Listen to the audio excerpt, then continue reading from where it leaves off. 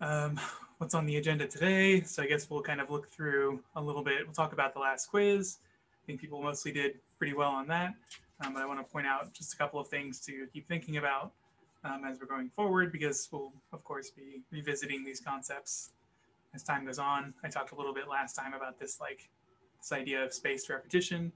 So the first time you saw these concepts was maybe in the pre-calculus or the pre-video, the pre-class videos.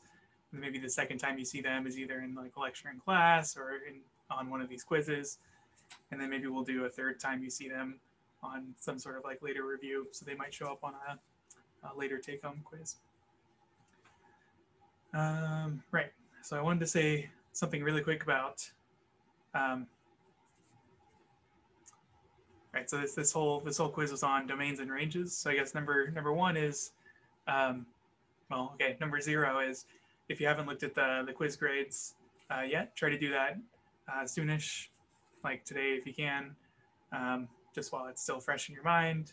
As always, be sure to like go through and try to find the feedback. If I left feedback on any specific part, I think that's probably one of the most valuable things I can give you as a part of this class. There's all these sort of mechanical things they have to do through Alex and through the worksheets and stuff. But kind of the human component of it is like doing work and like having somebody else reading your work and giving you feedback on it. So this I think is like one of the most important pieces of this class. So do read those. And if you go through and look at the points, one thing you'll notice, this is like maybe point number one, is that there were a lot of points given for this like explanation aspect of it. So like on most of the questions, I put something that said, write a sentence explaining or justifying your answer. Um, and so I think there were so that it varied between questions. Like it wasn't just a set number of points for explaining. It sort of depends on how important the explanation was for the question. But in most cases, the explanation was worth more than half of the points. So even if you somehow got the mechanical part of the answer, like if you got a domain or a range completely wrong, if you were kind of explaining your work and your thought process and how you got to where you did, then you could get almost half of the points for that. And so I'm doing this kind of for two reasons. One is that this semester is very different, right? We don't really have exams per se. We don't. There's not a lot of sort of group work in class. Normally, these would be big components of the class. And so to sort of make up for that, I'm trying to sort of introduce more writing into the class and sort of trying to like write down an explanation to it. So you'll see more of this as we go forward. And then secondly, this is also a huge part of what I think mathematics actually is. So sometimes, me as like a working mathematician, there's sort of two aspects to the job. One of them is like sitting down and doing some calculation or something, figuring out the domain or the range of a function. But then the other half of the job is like going out and giving a talk about it or explaining to your peers or teaching a lesson about some topic. Just maths is this huge, vast, there's so many things to learn. Not everybody knows everything. So it's really important to be able to sort of like go and learn something complicated and then find some way to like synthesize what you've learned and teach other people about it or explain what you've learned. So that's kind of why the emphasis is there. And I think outside of maths, this is also something that's just really a useful skill to have in sort of anything. If you're going into like any science discipline, of course, that's half of any science job is, on one hand, you do the science, you work in the lab or whatever and find your results. And then you spend 6 months to a year, something, writing up a paper about it to tell your peers. So this is like peer-reviewed research. It's the center post of that job. And of course, like if you're thinking about like business or things like this too, that's an everyday occurrence, analyzing some complicated data and finding some way to simplify it and tell other people who are non-experts about it. So if you lost a lot of points for explanations, don't worry about it too much. This is something, we'll be working on as we go through the semester. Just be sure to like read the feedback and try to like incorporate it into your next assignments. Okay. Want to share my screen really quick. Oh, sorry. I guess there's a obligatory cat break. Camille wants to say hi, I guess. Say hi, Camille. All right. She likes to help with the lectures, so she like climbs up on the desk every 5 minutes here.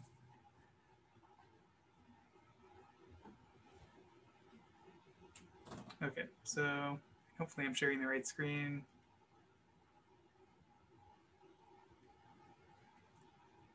Oh, that's a little bit weird. Yeah, so my pen kind of cuts out when I share the screen. It's a little weird.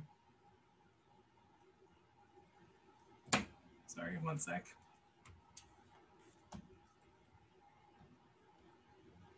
Okay.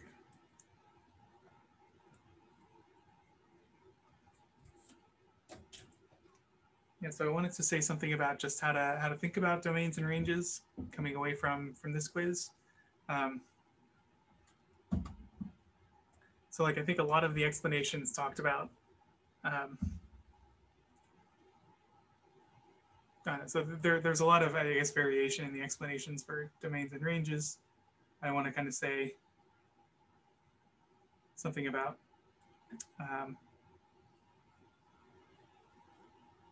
just how to think of them going forward. And then also, I'm mentioning this now because, so we'll talk about this a little bit later in the class. There's this first project coming up, right? Instead of having a first exam, we have this sort of writing project to do. And domains and ranges will be an important piece of that. So I want to kind of set up a little bit there. So like the one thing we've been kind of looking at is you have some sort of function like this. There's a y, there's an x axis, and this is some function given by f of x. You know, maybe we had things where it was like deleted at points, that kind of thing. And then we talked about the range or the domain and ranges, and a lot of it was like, you know, well, we can just kind of look at the graph and we can reason about this pictorial representation of our function and sort of figure out what the domain and range is from there. And this works really, really well for the kind of work that we're doing specifically, you know, in the worksheets or in ALEKS or something, where we're given this function that takes in x values that are numbers and gives you, so maybe this is x equals 3 or something, and maybe this is y equals 2, and that point is like 3, 2. And this whole pictorial representation is just telling us that when I put in an x equals 3, I should be getting out a y equals 2. Same sort of deal over here. It's just telling you, if you put in these inputs x, what do you get as the output? And we can sort of reason this way.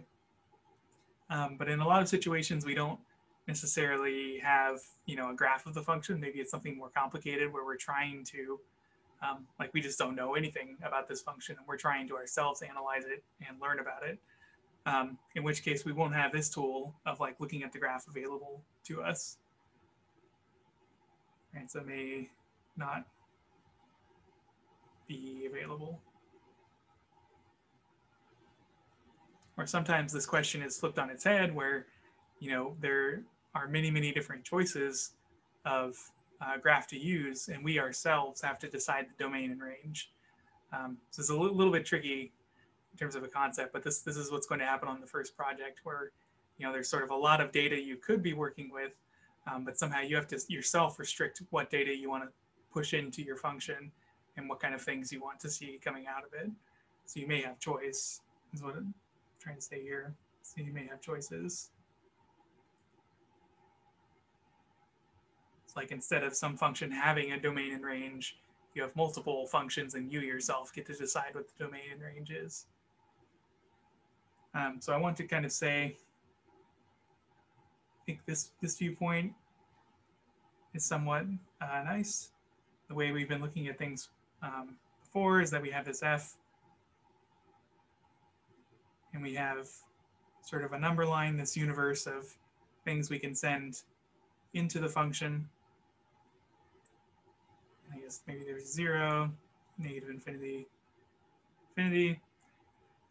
And again, we're thinking of this function as a black box. You know, maybe we have a formula for it, but maybe not. Maybe it's something out there in the world that we just know is some function of the input. So we know it has this like deterministic property that, you know, if I send in unique inputs, then I get unique outputs. Or rather, yeah, for every input I send in, I get a unique output. So one X value goes to one Y value. The situation we've been kind of working in thus far is this kind of thing. So we send in, we think of these as like X values and Y values. But then we also had kind of a, maybe we had functions that were sort of restricted. Like maybe if this function was given by the formula f of x equals square root of x, for example, then we had to take this universe on the left-hand side and sort of cut it down. So I have to think about deleting all of this stuff that's less than 0. And so the domain of this function, right, is just, let's see, so we can include 0. We can, well, we can't include infinity, but we can include everything sort of in between. And this thing was the domain. But it's kind of important to remember that it sits inside of this larger universe. In this case, this function, like what are the things it could even, what could you potentially send into this function? What type of function is it? Well, it's something that takes in some real numbers. And the domain is just saying, okay, now what real numbers does it make sense to put into this function? And in this case, we saw, so I guess what happens here is that the universe of potential outputs for this function, what is it? Well, it's all of the real numbers, except that it doesn't actually hit all of the real numbers. Really, we find that it only hits the positive ones. So that's the range. I just mentioned this again to point out that the range too can sort of live in some bigger universe. Like what are all of the possible outputs this function could produce if we didn't know anything about the function? Well, we know without knowing anything about the function, this particular function, we know it gives you real numbers in some way. But then we do some more analysis on the function and we find out, oh, well, it's not all real numbers. It's some very specific subset of the real numbers. And we'll call that the range of the function. And so this all matches up nicely with kind of this like graph picture where like the universe of inputs is kind of going on this axis, this like x-axis, right? And this universe of outputs is going on the vertical axis. So we can kind of recover the previous picture of like sort of reasoning about graphs. Maybe we somehow knew that this was what the function looked like, we could reason about the domain and range. But if we didn't know anything about this function, then we would kind of have to go back to the drawing board on this and sort of start asking ourselves, what does it make sense to put into the function? Where is it undefined? And what are all of the possible y values it could actually take on? And so the point is here is to definitely think about this in terms of like inputs and outputs. And one reason that this is kind of nice to mention here is that we saw that sometimes we just have a relation. So a relation is really set up in the same way as this function business. We again have like inputs and outputs. And I think most people got this right on the quiz. This relation can fail to be a function if you send in one input and now you have kind of two choices of output to do. And so this is really the same data as the this like vertical line test. So maybe there's a vertical line on this function. And we're kind of good in this situation because this vertical line only intersects the graph once. But like, what is this telling us in words? This is telling us I've like picked some x value, maybe x naught, and the line is asking what are all of the y values that could be associated to that x naught. And then intersecting it with the graph is just saying here's some output of the function that takes on that for that x value takes on a y value. So this is worth thinking through a little bit, why the vertical line test and this business about like sending in an x and getting a unique y out are really just two ways of saying the same thing. And in fact, something else to think about too is that so this is the relation of the form y equals square root of x. well, so this is the function of the form like this. We could also think of a relation of the form. What's a good way to notate this? Maybe y squared minus x equals 0, or y squared equals x. So this is worth thinking about a little bit. You've usually seen this in the other sort of order, that y equals x squared, and there's kind of no problem with that. The y equals x squared thing is a parabola like that. This one's y equals x squared. And this has kind of no problems with the vertical line test. Everywhere you go, you're just finding one point on the graph, like that. But so if we flip this relation to y squared equals x instead, what we get is a parabola. So it traces out the same thing as y equals square root of x when the y's are positive, but it also has this other branch down here. And this relation fails the vertical line test, because essentially what's happening here is maybe you're fixing, maybe this is x naught equals 2 or something. And okay, well, the y's are the, well, let's do this, sorry. Just to make our lives a little bit easier, let's make this something like y equals 4, or x equals 4. And then let's see, so y equals square root of x is kind of the plus 2 part of that. When we're thinking about this, y equals square root of x. But if we're thinking about the orange relation, where you square the y value and you get the x value back, then there's this other point down here, y equals negative 2. And so in this relation, y squared equals x, we can think about a lot of y values that square to the same x value. In this case, 2 and negative 2 both square to 4.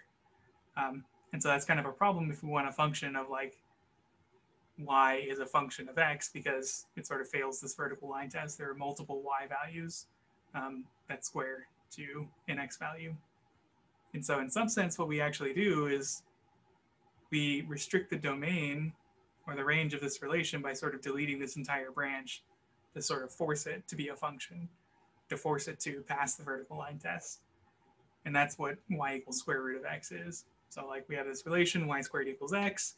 It's a problem because it's not really a function. It fails the vertical line test.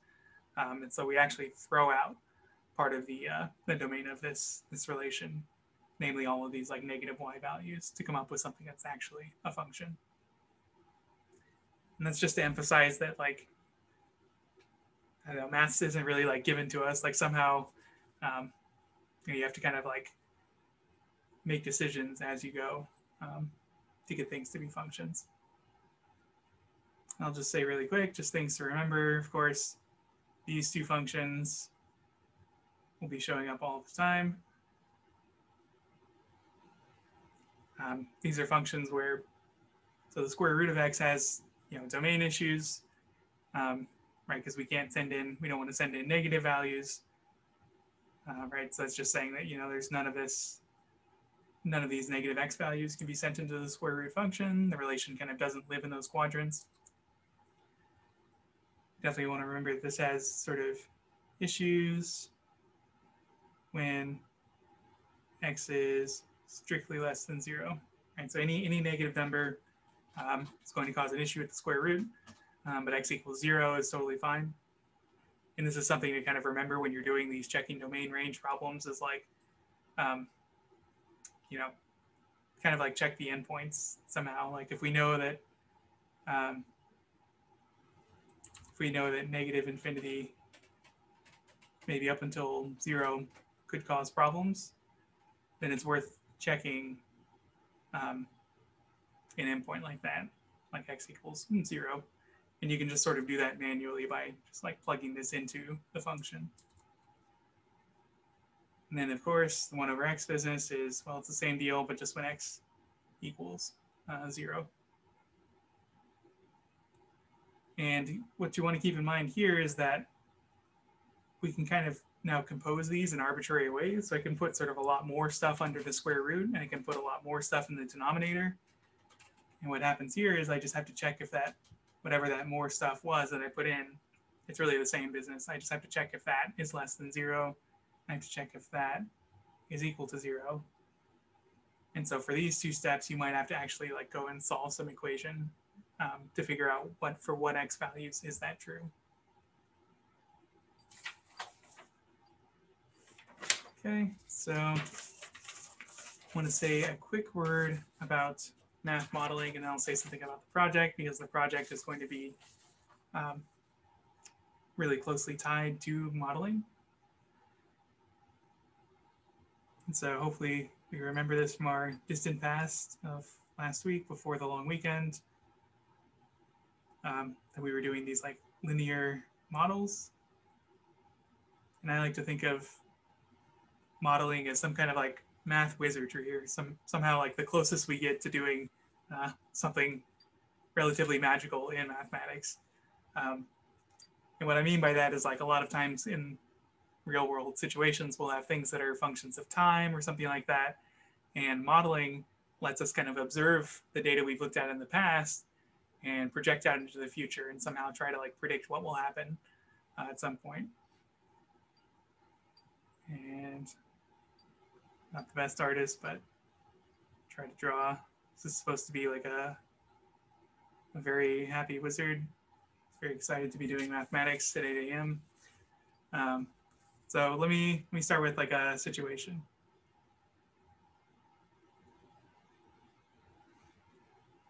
So let's say I've just like moved into a house, and maybe I'm planning to be there for 20 or 30 years or something. So I'm going to plant a like a garden or something like that. And so I'm going to plant a bed of petunias or something.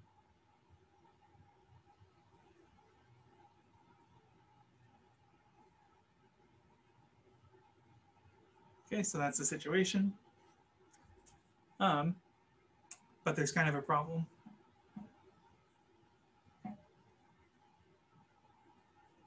If, say, the average yearly temperature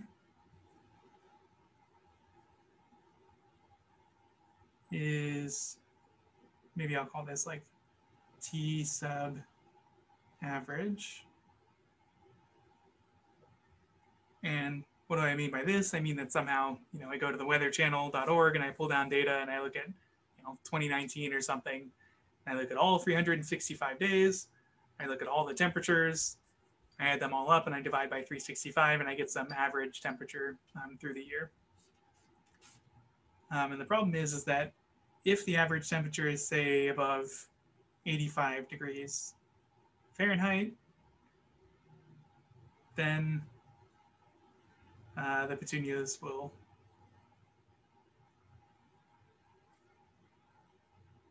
die. Right? So not a great situation.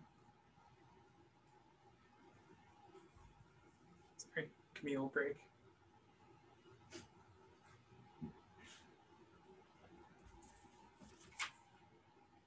Okay, so this is something I'm worried about. Maybe this year the average temperature was only 82 degrees, so I'm good. But I need to know, like, is this a good thing to go and do? So what I do is I go to, weatherchannel.com or something. I think about this graph where it's going to be some function of time. And now call this like T average as a function of time. This is a little bit weird, right? Like now it's not an X and it's not an f of X or a Y or something like that. It's a T, which is just some variable, some input we can send into some function in this T average, which, for that year calculates the average temperature of that year. So it's a little bit more abstract than the situations we've been in before, but we still know that these are functions that operate on numbers. I can send numbers in, I get numbers out, so we have at least the graph to work with. And let's say before I do this, let's say maybe I measure it here for, let's do, this is something like 1980. It's there, and maybe this is 2000. Maybe it didn't change too much between 2000 and 2020. Something like this. Maybe there's 2040, but okay, it's only 2020, so this, I only have data up until now. We're kind of only looking at the past. And I don't know, maybe this is, let's see what numbers I actually used here. Let's do, maybe this is like, it was 70 degrees. That was the average temperature in 1980. Maybe it was 79. Maybe this was 82. Something like that. So I just go out, I get all of this data. I just plot it. I don't necessarily have a function yet to think about, but I want to sort of come up with a function. And so this is, we've seen at least one way to do this is like to fit a line to this guy. And so we find that, see, hopefully I can line this up. Okay. Well, okay, something like that. I guess this actually demonstrates something you'll run into with the project, is that sometimes you'll fit a line to something and it may not fall exactly on the data points. This is kind of something to be expected because your data might not actually, all lie on one line. So you can ask for the line that's kind of like closest to it. Okay. So what happens here is, like, let's say I go out and I somehow fit this line to these 3 points, and I get something that looks like, sorry, it shouldn't be y, it should be t average equals m now times t plus b. So it's kind of the same form, but now the outputs are these t averages, the inputs are the t's. And I fit some line to it, and this is where like domain and range issues start becoming something to think about. Like, does it make sense to plug in, a time like this? Well, in this case, maybe. So this is corresponding, I guess, to like 0 temperature or something like that. And maybe this happened back in, well, according to the scale of our graph, maybe this was like 1940 or something. Who knows? So this model may not like actually be accurate outside of the range of our data. This is kind of I guess you call it like extrapolation issues. So now you might just like restrict your domain to say, well, maybe I don't believe this function makes sense outside of, say, 1960 to 2060 or something. So you have this function which kind of lives everywhere. The domain and range is all of R. It's just a line. But now we're kind of making this choice that we want to restrict the domain of our function, this function that we've come up with. We said, okay, well, it just doesn't make sense to send in points between, or sort of before 1960, because we don't believe that this is a good model for that time period. And it doesn't make sense to plug in points after 2060 because we don't believe it's going to be a good model after that. So this is something that can happen. And right, the range is a little bit restricted too, right? Does it make sense for the average yearly temperature to be 8,000 degrees? Maybe not on Earth. It doesn't make sense for it to be negative 3,000 degrees. Well, it's like not physically possible. So now we need to like artificially think about like, how do we restrict the range of this too? Okay, so why do I call this wizardry? Because now I sort of know something. Let's say here's my 85-degree mark. Remember, this was the temperature I was worried about. As soon as the average temperature goes that high, then, right, so all of the flowers will not survive the year. And so I can kind of make a prediction about when this will happen, sort of based off of this model.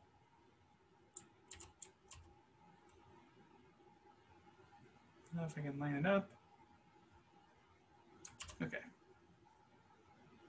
So I've just looked at the y value, this like 85 degrees, and I've asked myself, according to my model, when will that actually happen? Like I'm observing a pattern in the data that the temperature is going up year to year, and so now my question is like, how long do I have before I should worry about this? And according to this model, it's apparently not too long, right? This is like 2025 or something. So I'm not being like super accurate with the scaling here, but just to communicate the idea that you have some model and you can sort of extrapolate a little bit from it and sort of predict some future behavior based off of this model. And so, okay, that's when I want to start worrying, is in 5 years. So maybe I can now make some decision based on this model. Don't plant petunias. Okay, so they won't last 5 years. Maybe not a sound investment or something. I'm sorry, I'll leave that up for a second.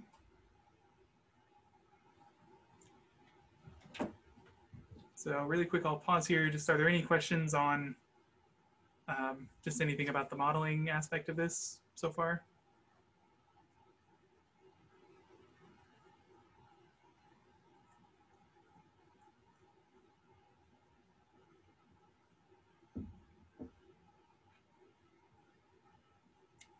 All right, so hopefully this looks somewhat familiar based on some of the linear modeling we were doing last week. In that case, we had something that was like 2 points, and we knew we could use things like point slope formulas and what else? Yeah, we had a slope intercept formula.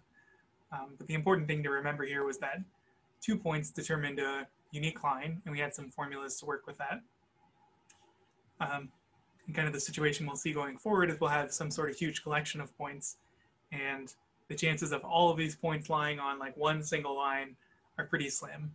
But we can sort of still make this simple line model work. We can ask for like a best fit line.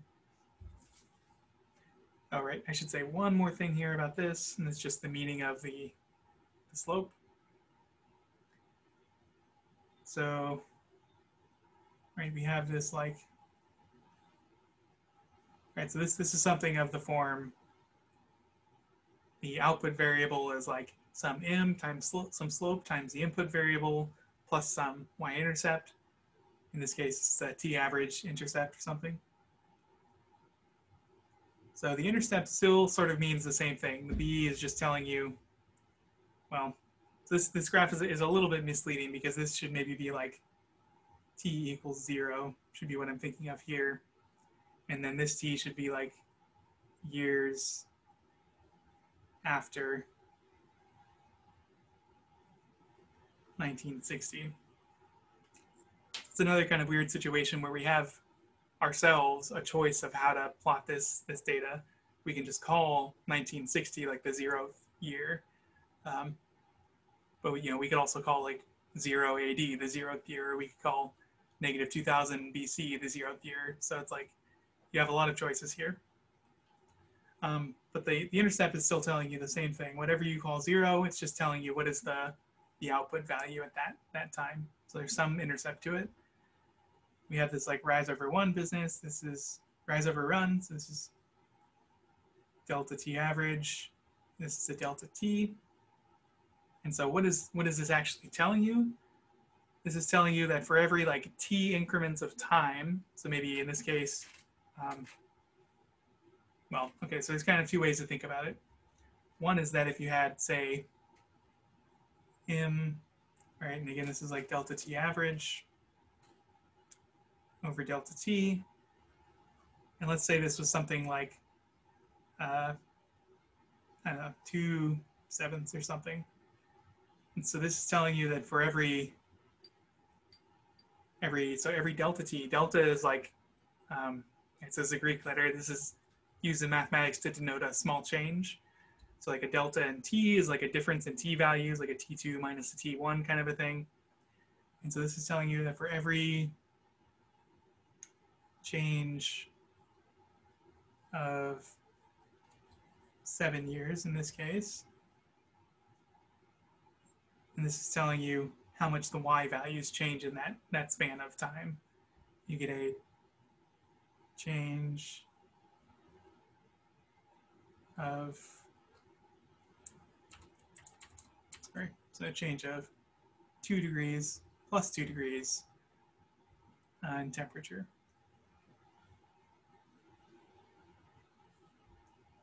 So this is one way to interpret the slope, right? It's a rise over a run, or a delta in the outputs over a delta in the inputs. How much do your outputs change with respect to your inputs? You can sort of play a silly game here where you move everything upstairs in the fraction and just put a 1 downstairs. And this is telling you now something about, so if you ever take like an economics class or something, they'll call this like a marginal change. Marginal here just means that if you change your inputs by 1 unit, what is the change in the output? And so this is telling you something like every 1 year, the temperature changes by, well, whatever the numerator is, and it's 2/7, I guess, of a degree Fahrenheit. So really, it's just the same information, just a little bit of algebra moving things around. But interpreting the slope is a very useful piece of information here. It's telling you something about the rate of change of the problem you're thinking about. And just to say a quick word about something that's, yeah, I'll say, yeah. Won't say too much about this situation, but at least point it out. Sorry.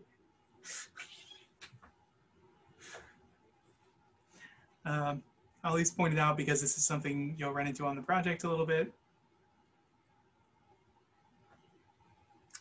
So we've been thinking about these sort of functions where, right, so maybe previously we had a function that was like this kind of business where you sent in kind of 1 input, x, and you got 1 output, y. And so something we'll sort of be thinking about now is, maybe I'll think of this as like an f of an x. So we can expand this sort of definition a little bit by now asking about things where, okay, let's say it still takes some kind of f, or so it's still some kind of f, it can still take x inputs, but maybe now it takes some other input, t. So now it's a function of 2 real numbers. This is a little bit tricky to think about. But somehow the black box takes in an x value, takes in a t value, and these are both just real numbers, and it gives you, it does some, mixes up x and t in some way that we don't know, and just outputs some measurement about those inputs. So some output y value. And so maybe a situation where this could happen is, all right, let's say we're trying to predict, maybe I am a salesman and I want to predict how many pools I can sell maybe this year or something like that. Like I want to go install pools in people's backyards. And I want to know, like, is this a good prospect this year? And maybe I expect that something like the revenue or something from this depends on 2 things. Maybe like before I expected it depends on like the average yearly temperature.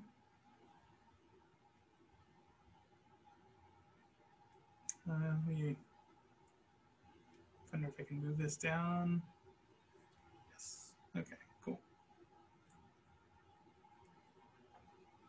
Okay, so sorry. It depends now, 1, on the average temperature, and maybe 2, it depends on some like demographic information of some kind. Maybe it's population density in this case.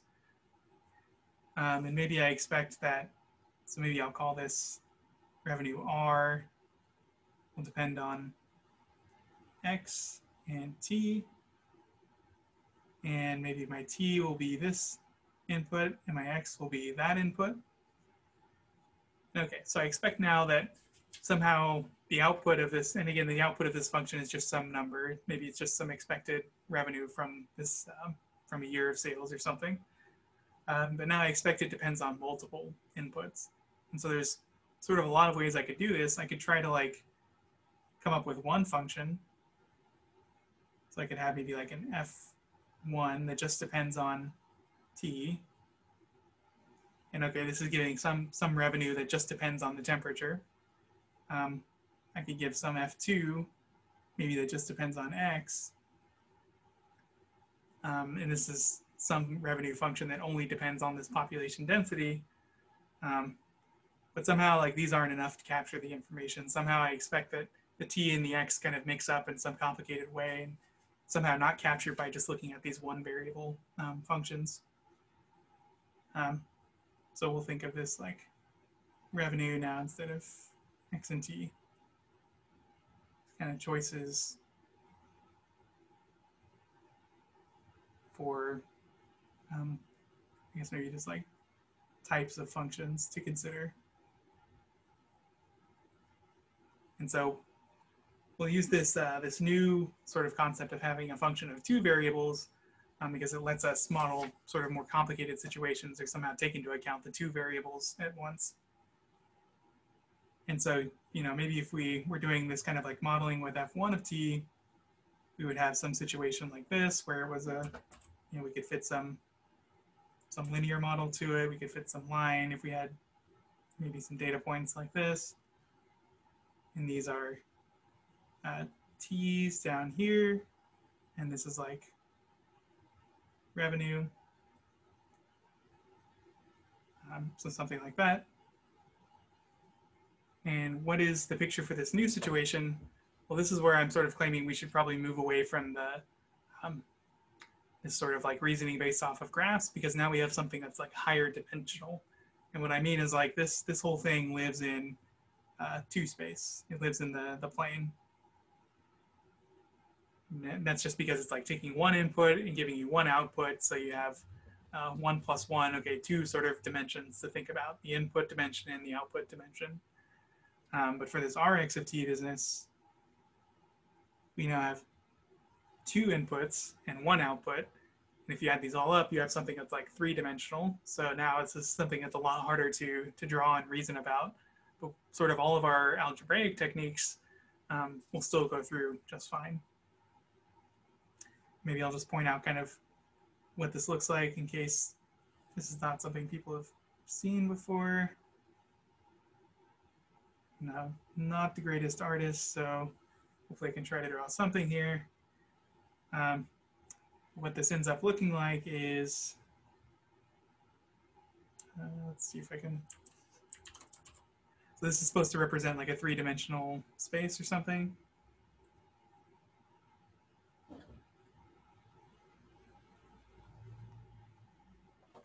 And so now instead of a line, what we have here is a plane going through space that represents our function. It's kind of supposed to look like sort of a flat sheet of some sorts. Oops. So maybe something like that. So this is just like, you know, something the shape of a piece of paper or something like that, and it just somehow sits in free space. And what happens, how do we sort of use this to reason about things, is that maybe this is the X coordinate, this is the Y coordinate, and we have this sort of other coordinate Z up here, and then this new, so this is still, I claim it's really the same thing we've been looking at. This is again just the graph of a function, but now we have sort of more variables floating around. This is R of X and T. Instead of being a line, it's this plane. How you use it? Well, you go out and you measure some X value, and then you go out on the, sorry, I guess we're using T's instead of Y's here. Sorry about that. So you go out and you measure some T value, and let's see, maybe I want to consider this X value and this T value. And what happens is you kind of walk along that value, you find the corresponding T value. So now you're somewhere down here, like on the the floor of this in the xt plane, and you just kind of go up to the hyperplane that's sitting above it. Sorry, the plane. So you walk out in some x and t direction. You look above you, you see some kind of like plane sitting up there, and the graph, or like what is the output of this function? Well, it's the z value corresponding to the part of the plane that's like right above your head if you look directly up. And it's so as you can see, this is like kind of more difficult to reason about. It's not easy to ask like, what is the domain and range of this kind of thing? Sort of the previous techniques of like, just look at the graph, end up being more difficult.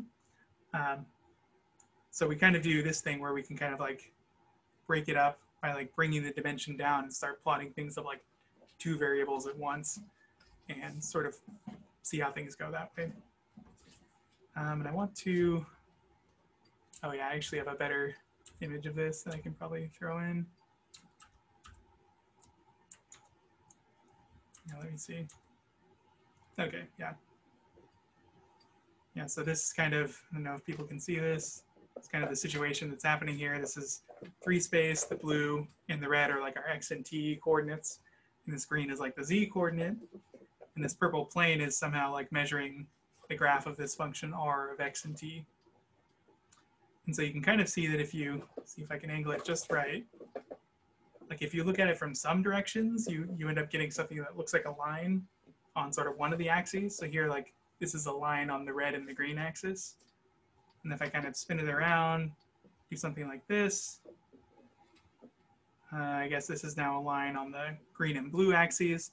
So somehow this is combining like 2 linear models into one, and you get this sort of plane kind of thing as the output. Oh, sorry, somebody mentioned something in chat and I didn't see it. Draw or interpret a plane for the project. No. Yeah, you won't have to worry about that. For the project, essentially you're just going to be working with things algebraically. And we're actually going to do this, this sort of dimension reduction thing where instead of considering a plane, so we'll have a bunch of variables to work with, but we'll just sort of consider them in pairs. Instead of having this like function of 2 variables, we'll consider a lot of different functions of 1 variable. And so that way we can use the techniques that we have from this class. I'm just pointing this out for like mathematical edification. It's kind of a fun thing to see that, you know, these things they exist. Okay, yeah. So let's talk a little bit about the project here. Actually, let me do a quick break here. I'll stop. Does anybody have any questions about any of the modeling stuff just before we talk about what the project is going to entail?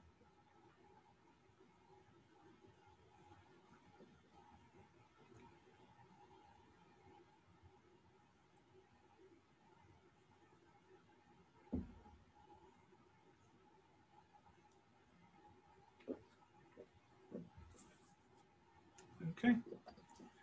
All right, so yeah, we should talk about the project a bit. So this is going to be due in, I guess, 20 days. You have just, see, I guess just under 3 weeks to do it. Hopefully it shouldn't be too bad. There's only sort of one new thing you'll really have to learn to do this. I think most of it is just going to be in sort of understanding this problem, playing around with it a little bit, and sort of writing something up. All right, so what's the situation for the project? The situation here is that we have some sort of scientific data that we're given, and I'll scroll down to it later. We're given this data in the form of a table. And this data is relating, I actually have some notes that actually say what's specific. Okay, here we go. Okay, so this is a case study, I guess, from biology. And I guess what we're looking at is this interbirth interval of a certain species of baboons. So it's Papio baboon species. Okay, and so the interbirth interval, I guess, is some measure of like how much time it takes between births of like new baboons in, say, like one, if you're following one group of these baboons or something, you might see that like a new one is born every 2 years or something like that, or maybe it's 1 year. And so this sort of affects, all kinds of like population dynamics and sort of a very complicated ecosystem. We're trying to just pick out one aspect and study it, and that is what factors influence this interbirth interval. So what factors make it so that there's a longer interval between births, and which factors make it so there's a smaller interval. And in this case, we're going to see that there are, so we've picked out two variables that we think are sort of explanatory in describing this interval. So this interval, again, is just some number. Maybe it's 2 years, maybe it's 1.73 years, just some real number of time. And we are expecting that it depends on two inputs. And the one input will be the temperature of, say, where the group or the colony is living. And the other input will be the altitude at which they're living. Actually, just want to write a few things down. Let's see, I'll move this. Oh wait, sorry. Juggling windows here, sorry about that. Okay, so yeah, we'll have this interbirth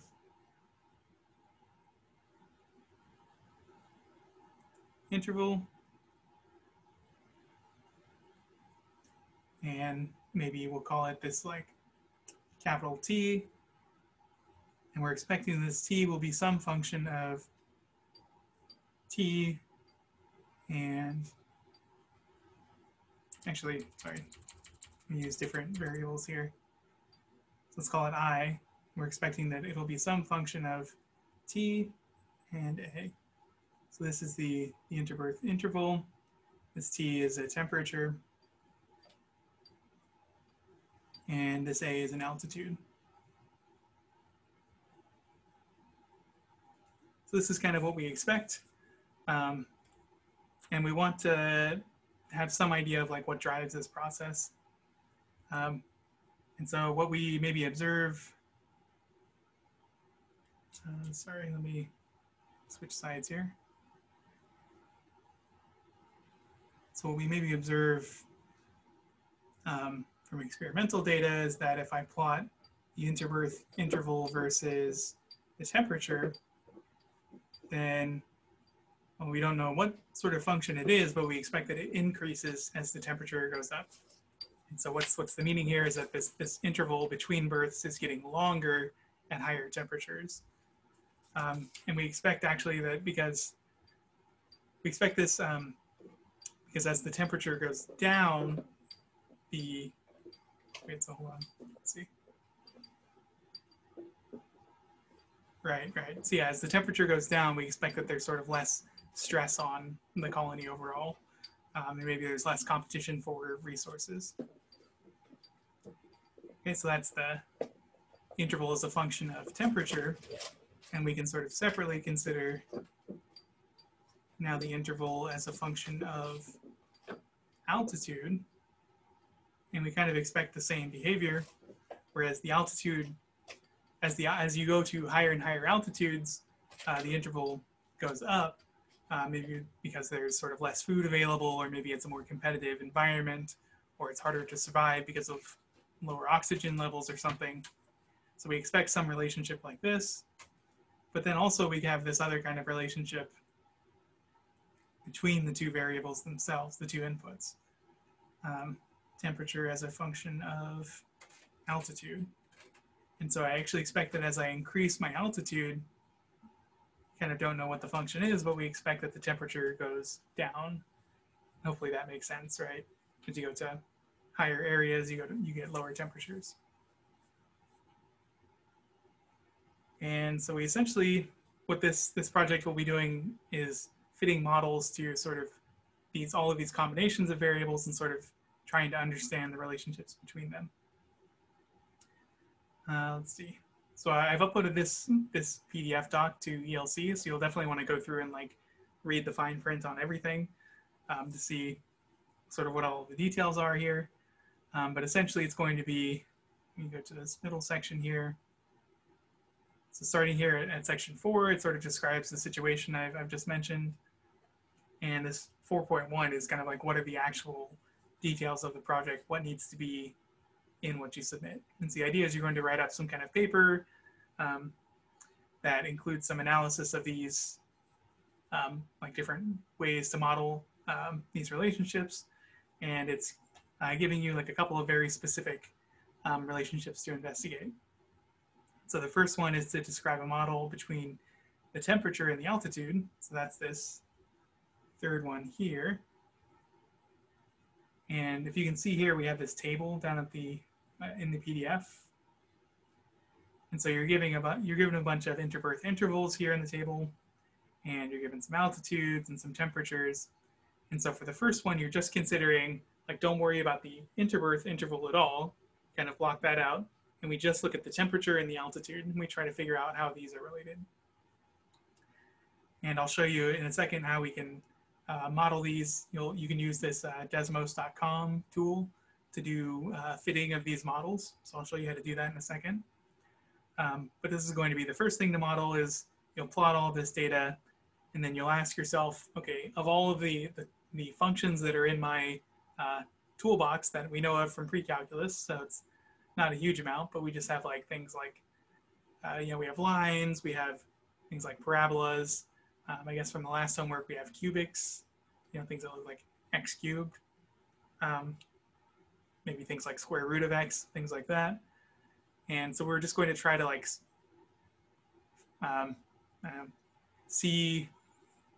experiment with fitting the data we see out in the world to some of the functions that we know of and sort of see which function best models that behavior. And so, okay, so you'll be putting these table entries into a tool on Desmos and sort of fitting that, coming up with some kind of model. So I guess here's what the plot of temperature and altitude looks like. So you can see it's not really quite a line, but maybe a line is a good model for this kind of thing because it sort of looks almost linear, like it looks like it could lie on a line, maybe up to like some experimental error in the measurement of the temperature or the measurement of the altitude. Maybe this altitude was measured to be slightly higher because, I mean, who knows, maybe the equipment was slightly off that day, and maybe this, sorry, I don't know if you can see the mouse, this this dot that kind of lies off of the line here. So this could just be like an outlier for the situation. And so the data may well just be a line. But you can sort of fit it, and then you'll get some equation of a line, and then the idea is you'll be discussing kind of what does this equation mean? Like what conclusions can you make from it? It'll be something like y equals mx plus b if it's a line, and you'll have some value for m. Maybe it's, I guess maybe it's like negative 1.731 or something. And so the question is, what does that number mean, right? In the context of this actual problem, what is that slope telling you? And what is the intercept actually telling you? Okay, so you'll have the altitude, this relation between the altitude and the temperature. And maybe you'll plot it as like the altitude is a function of the temperature, or the temperature is a function of the altitude. So you have some choice in which one's the x and which one's the y. So you maybe do both and explain which one is, like which one more closely captures this physical situation. Right, so you want to like take some graphs of whatever you're modeling here and include these. Again, you're just going to sort of write up a paper sort of explaining your analysis of each of these different parts. And it might include like the equation of the model you come up with and a graph of what that equation looks like. Some explanation of what the parameters mean. Again, if it's like a slope, like say, what does that slope mean in the context of this real problem? And some other sort of things like, okay, where is the function increasing? Where is it decreasing? Just some like analysis of this function you've come up with. We haven't talked so much about this yet. This part is determine an objective function that should be minimized or maximized. And so what objective function means here is that we have something we want to measure. In this case, this is this interbirth interval, and we expect it depends on a bunch of other variables. And this is a very common situation where we'll ask which combination of input variables maximizes or minimizes the output of the function that we care about. And maybe this tells us some interesting information about the situation. So here the objective function will be this interbirth interval, and it'll be some function here again, like of temperature and altitude, but it's kind of up to you to come up with some combination, some formula of T's and A's that somehow best measures the situation. So this is kind of the tricky bit. And so there's a lot of choices in what this function could be. You know, one thing could be, you know, maybe as an example, it could be 3, and you cube the t, and then maybe you do plus a squared minus square root of a plus t at the end or something like that. So this is probably not a good model, probably does not capture the data. So I just sort of picked it randomly. But it's some formula that involves the input variables that gives you some output, in this case, the interval. And then you'd want to like start plugging in the actual values from this table to see like if I plug in 23.4 for the temperature and I plug in 1127 for the altitude here, does this formula spit out something that's close to 24, like the actual observed data? Okay, so that's kind of, that's the second piece of it. It'll be exploring these relationships, graphing the various pairs of variables like that, coming up with this objective function, and then doing some kind of fitting to it. And at the end, it'll also be, you know, discussing a little bit like what's the domain and range of this function that you've come up with? Like, what does it make sense to put into this function you've made up? And sort of what are all the possible outputs it could take on? And same sort of business, where is it increasing? Where is it decreasing? Maybe some kind of graph of, right? Again, this is a little bit difficult because this is some kind of very complicated thing sitting in free space, but maybe you can think about what does it look like if you set t equals to 0? Now it's just some function of a.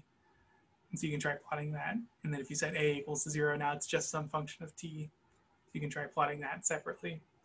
It's somehow just like finding some way to get a handle on this complicated function. Yeah, so let me, yeah, there's a little bit more, like this section here is just some analysis of this I function you come up with, this function of t and a. So do some, you know, graphs, explaining kind of the behavior of the graph, finding out where this like optimum altitude and temperature is that either maximizes or minimizes this interbirth interval.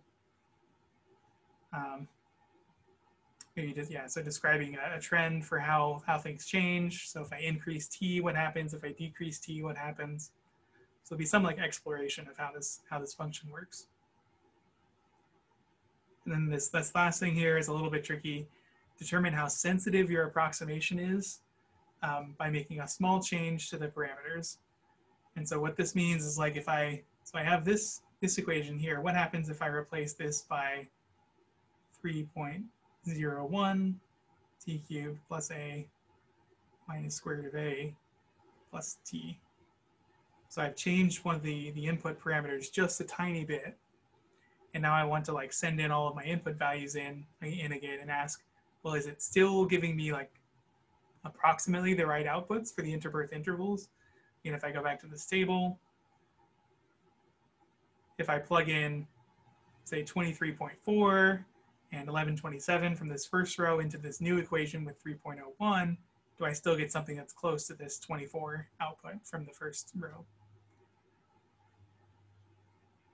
Okay, so that's the crux of the project. I want to say a little bit about how to actually do this modeling part of it. And again, I would really recommend, so I posted this up on ELC, so definitely go and like read through all of the different sections. Try to make sure you have like a good understanding of what the project is asking. Bring any questions you have about requirements or anything for the project to the next class. But definitely try to like read through it in detail.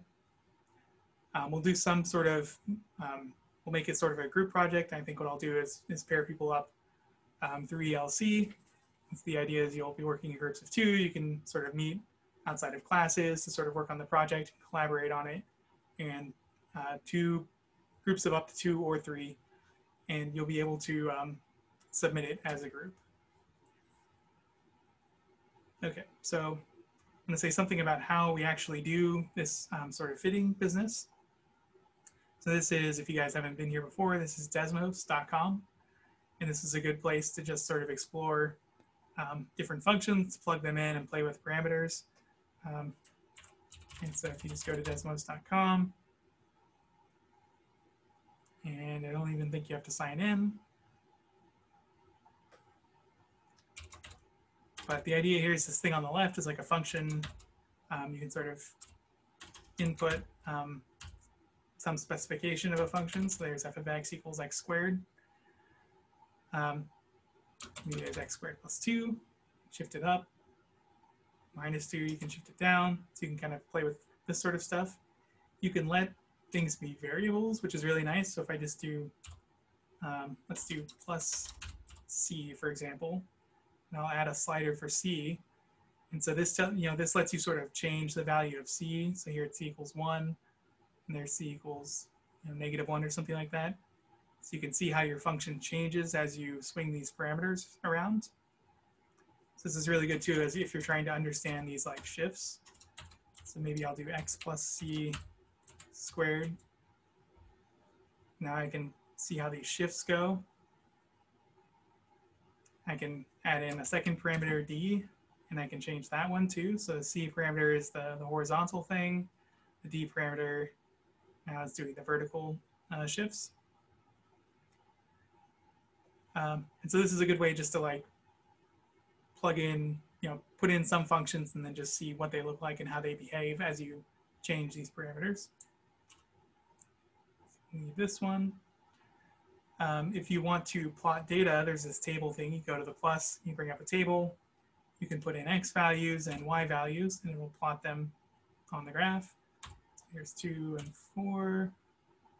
You can do 1, 1, 2, 4, 3, 9, something like that. So you can plot a bunch of values, and then you can also plot a function, and maybe this is x squared. Oh, well, geez. Funny how that worked out, right? So this function exactly matches my data. But okay, what if there's some experimental error? Let's do 4.9, 0.5, 11.3. Okay, so now my things don't exactly fall on that parabola, but maybe I can sort of play with a function to get one that closely matches it. So okay, maybe something like that seems like a good fit, maybe not. There's one that sort of goes through exactly one point. Maybe I want one that goes through the bottom point instead. So you can kind of mess around with this. To get an actual function.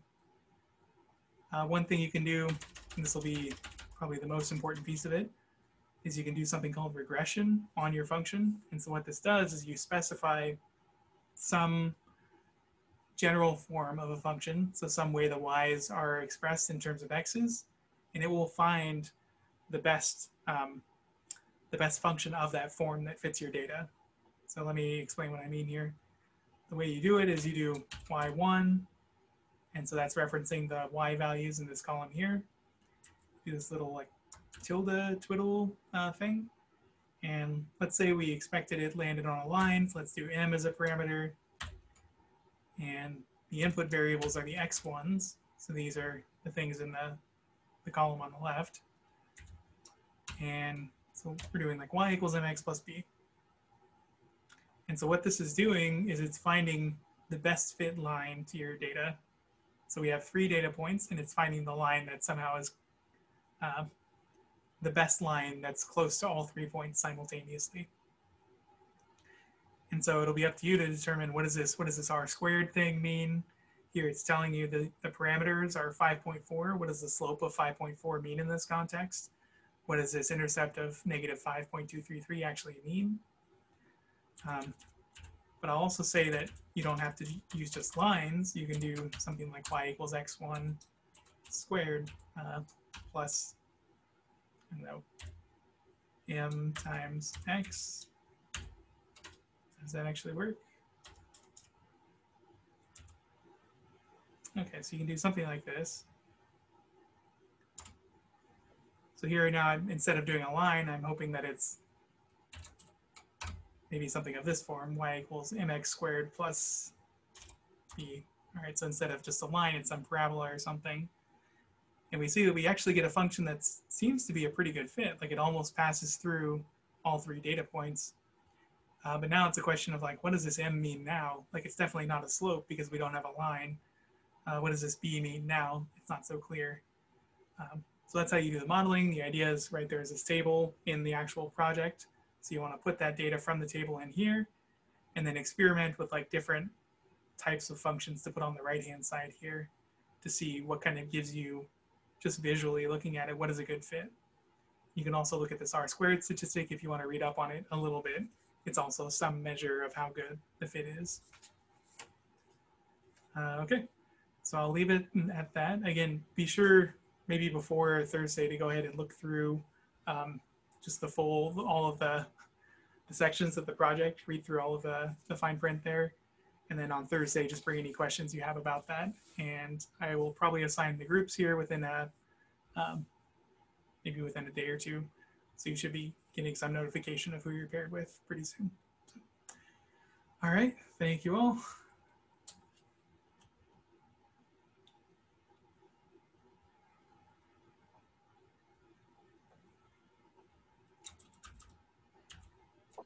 Bye, thank you. Yep, see ya.